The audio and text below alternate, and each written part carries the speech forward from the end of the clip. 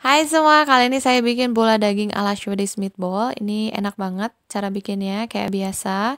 Kita buat yang relatif simpel lah ya.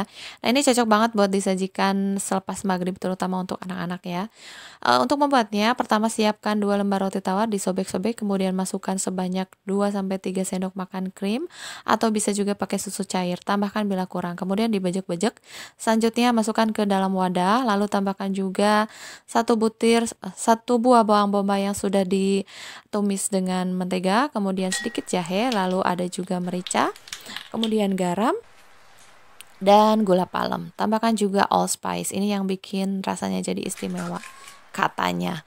Nah, kemudian tambahkan juga 1 butir telur. Diaduk semuanya sampai tercampur rata. Nah, lalu saya tambahkan juga daging. Saya pakai daging sapi sebanyak 300 gram.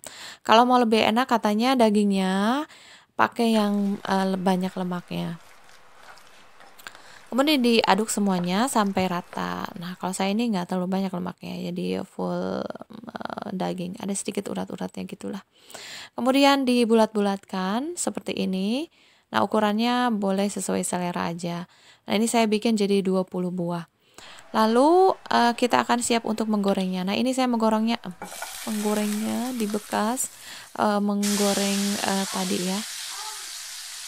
Di bekas menggoreng bawang bombay. Masukkan dagingnya sebanyak 10 buah.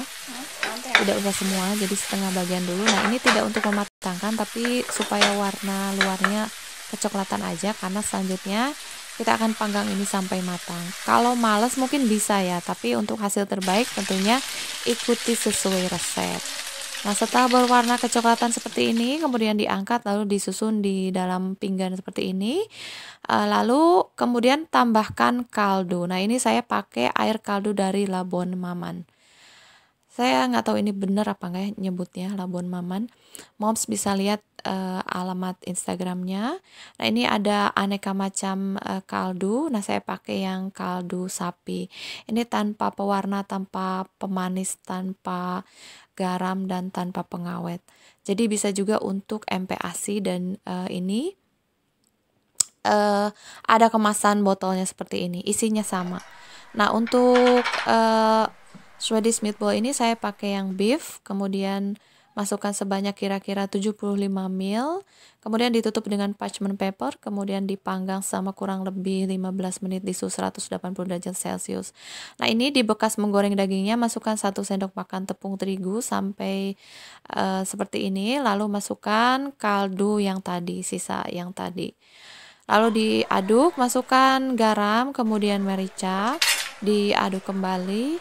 Nah, ini setelah mengental, kemudian diangkat dari kompor. Nah, selanjutnya susun daging di dalam wadah seperti ini. Biasanya ini disajikan dengan berry, namanya lingon berry, tapi kalau saya sih menyajikannya dengan brokoli dan kentang rebus, karena ini buat anak-anak ya. Jadi harus ada sayurannya. Nah, selanjutnya setelah dituang sausnya ini sudah bisa langsung disajikan. Nah, moms, ini benar-benar enak banget, harus banget dicobain. Kemarin juga ada yang minta dibikinin resep ini. Ini dia spesifikasi produk dari Labon Mamannya. Nah, moms, gampang kan bikinnya? Selamat mencoba.